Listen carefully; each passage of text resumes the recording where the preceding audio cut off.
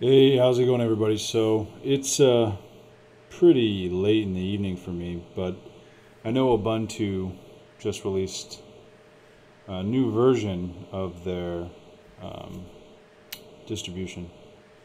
So I wanted to kind of cover what I've heard other people talk about, such as DistroTube, for example, and some other people. I'm not going to do any videos this time. I've been up since 1 o'clock because my daughter just loves waking up in the middle of the night for some reason. But anyway, what I'm going to talk about in this release is kind of getting away from the store lock-in idea. So I'm a firm believer that these app stores, quote unquote app stores, are a great way to discover new software. And if they're done right, they can have a lot of good features, such as being able to collect payments and being able to store some of that stuff on their own servers if you need that for distribution's sake, or there's just a ton of different reasons why it's a good idea to do. So I'm going to go over these four different choices that I've got available to me right now. There's a lot more. Obviously, Plasma has their own quote-unquote store, place to discover new software and read other people's opinions about it. Because that's one of the reasons why people watch YouTube. They want to learn about different people's opinions, such as DistroTube or potentially even me. So yeah, let's just start it off by talking about Ubuntu. Ubuntu doesn't seem like it's really focused on the desktop as much as it was previously. They did have Unity, they did have a push for television, they had a push for a bunch of different stuff, and it just seems to me like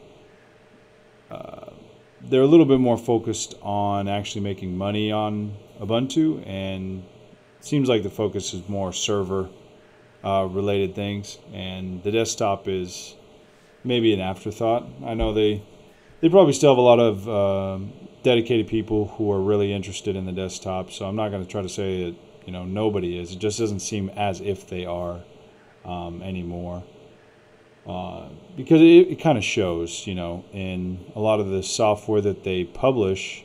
It doesn't always work right, and if you watch DistroTube's video, you're going to easily be able to see, it not working quite right. So up here on the top left, we have an example of it not working quite right. And I mean, this is two different software stores technically, because one was kind of like a fork and they've kind of messed with it from the stock Gnome. And they have these categories down here. These categories, don't really load very well, but they do eventually load if you, just depends on your internet connection, when you're doing it.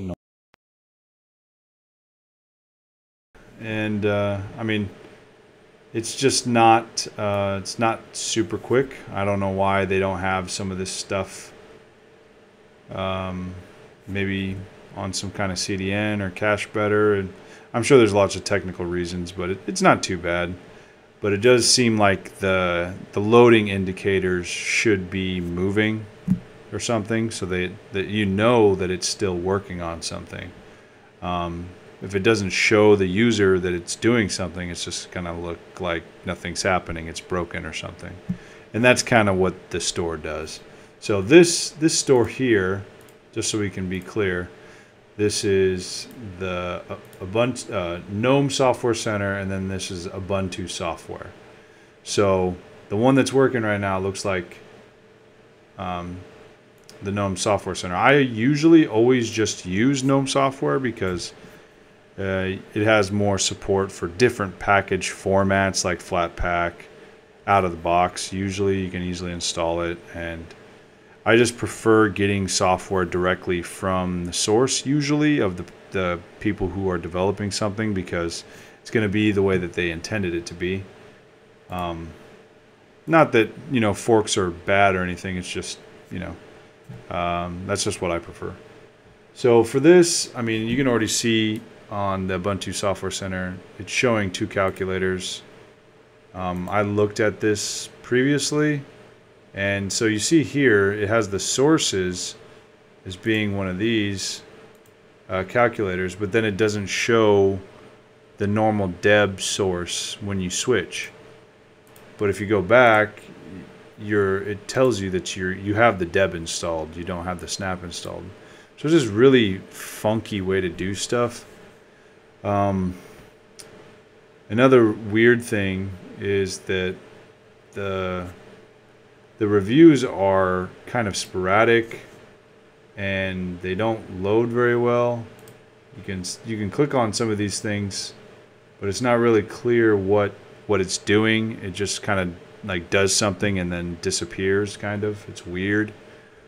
There's just a ton of problems. It's just not really, it's not done really well.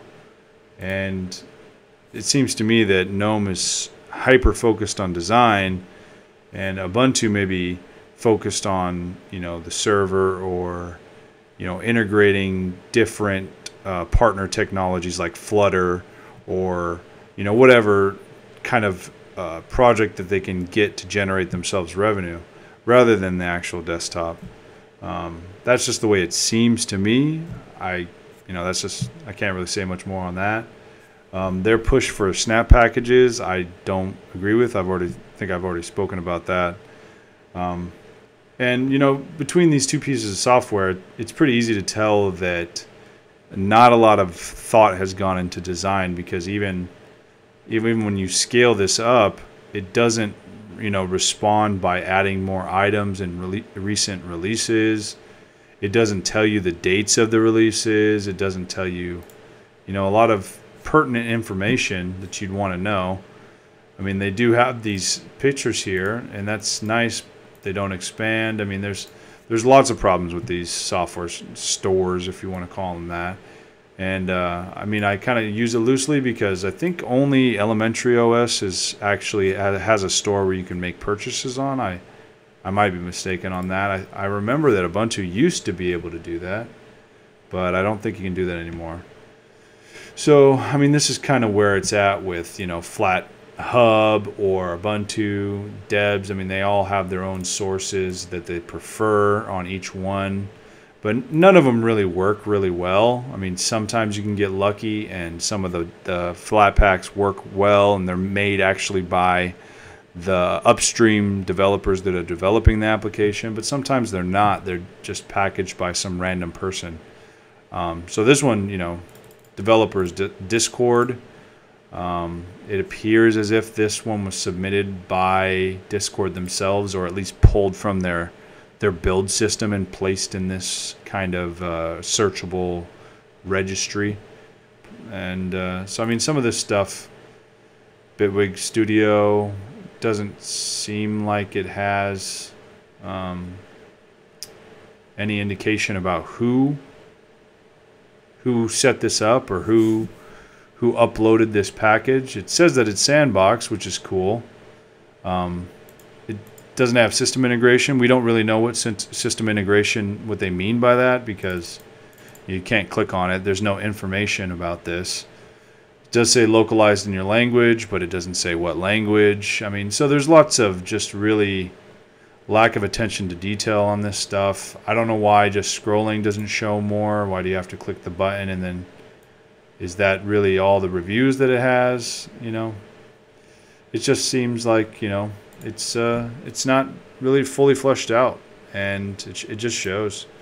I mean, it does work a lot better than the Ubuntu, because Ubuntu's Software Center is just totally not even showing me anything.